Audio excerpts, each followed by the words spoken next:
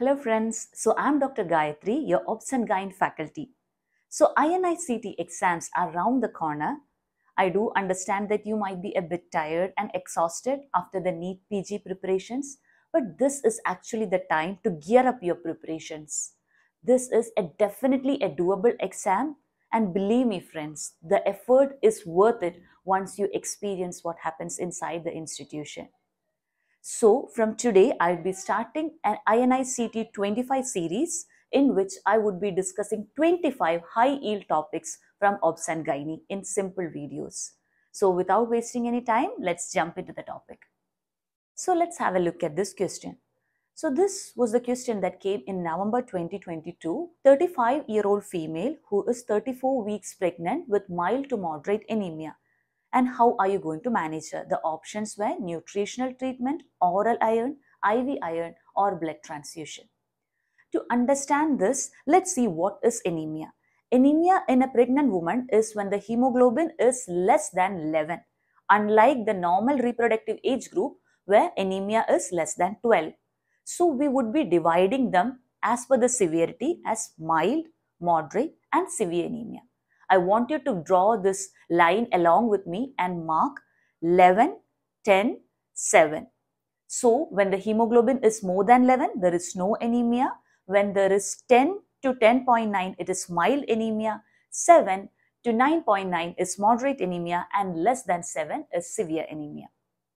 So whenever such a question comes, I want you to see two parameters. First is the severity of anemia. The second is what is the period of gestation, specifically whether it is less than or equal to 34 weeks or more than 34 weeks.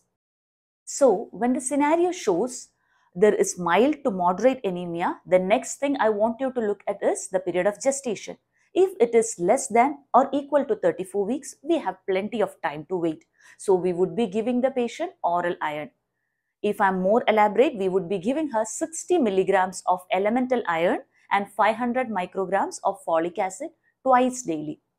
In case if she is not compliant, we would be shifting to the next line, that is IV iron. Suppose we give the patient treatment for 1 month and the rate of increase is less than 1 gram in 1 month. When the rate of increase is less than 1 gram per deciliter in 1 month, again we are going to shift to IV iron. So the next thing is if the patient is more than 34 weeks. Now we have less time, so we would be giving the patient IV iron. Let's suppose the patient has severe anemia. So again, I want you to divide them as less than 5 or more than 5, that is 5 to 6.9. So less than 5, the 5 looks like an S, and we are going to consider this situation seriously. We are going to take this situation seriously. We would admit the patient immediately and give her blood transfusion. So the next thing is when she is between 5 to 6.9, we divide them as less than or equal to 34 weeks or more than 34 weeks. Less than or equal to 34 weeks, go with IV iron. If she is more than 34 weeks, go with blood transfusion.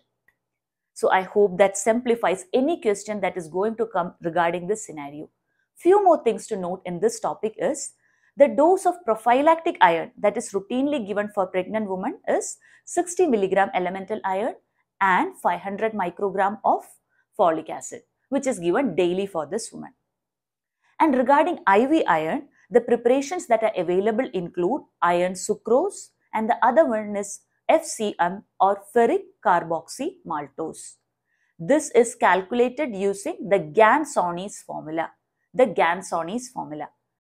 So this formula is the body weight of the woman into the 2.4 into expected hemoglobin minus the current hemoglobin plus 500. Just have a look at this formula. So what I want you to note in this is the weight which is mentioned is the pre-pregnancy weight, not the current weight, but the pre-pregnancy weight. And what is the target hemoglobin? It is not 12. For a pregnant woman, the target hemoglobin is 11.